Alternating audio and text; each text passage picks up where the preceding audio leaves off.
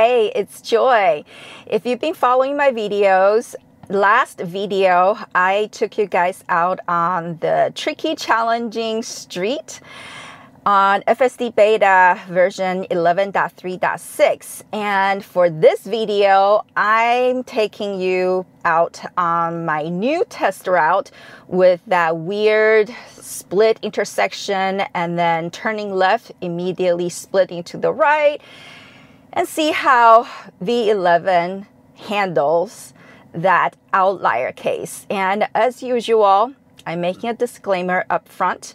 This is an edge case. FSD beta works now about 90% correctly. And there are just these weird little places where I believe the route planning isn't fully integrated with the full self-driving technology yet. So I am hoping that this version, my car will do better. If not, I hope somebody at Tesla can watch this video and better integrate route planning with FSD technology so it can anticipate route changes and turns and so forth much better and make the car behaves more human-like. So let's go. We need to make a left at the traffic light and then immediately split to the right, just like what the navigation says. For the previous versions, except for some of the V10 versions, the car has always turned onto the left, and then there's just not enough room and time to split to the right.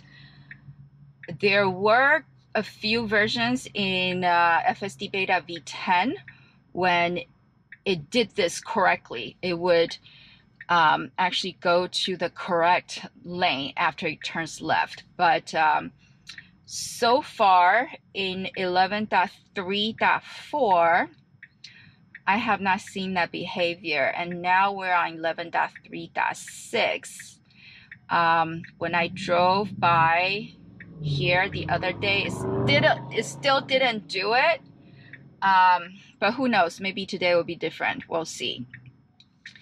And I'm checking out the route planning, and it looks like it is still going to take us onto this left lane right after we turn, instead of going one more and then split to the right immediately.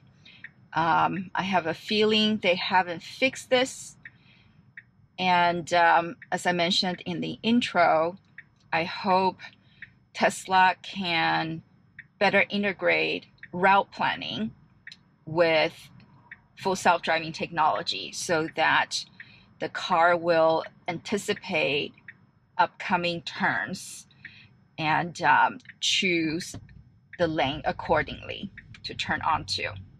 So this is an unprotected left turn, and let's see. Oh, why are you stopping? And the car's okay. I gotta accelerate, but yeah, see, this is not behaving correctly still. And for some reason, it didn't come up asking me to give a feedback this time, as opposed to the last time. So I am not able to send this feedback after the disengagement to Tesla. Not sure if that was a bug on Tesla's part, but again, I hope somebody at Tesla is watching my test videos so that they can fix this. So now I'm gonna turn in here, and then we'll make a trip back and check out how 11.3.6 deals with the weird intersection at the split. Now turn left onto Jefferson Boulevard. Okay, we're making a return trip back, and let's see how this version of V11 deals with the weird intersection split coming up.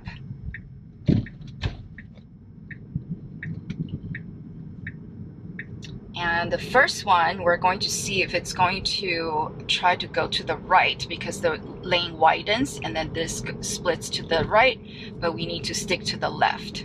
Okay, this time it actually stayed to the left, which is an improvement from dot 4. So this challenge worked out very nicely, but they still have a huge gap between my car and the car in front of me. And as I mentioned in the last test video of this route, that is not practical here in LA or maybe New York, urban areas.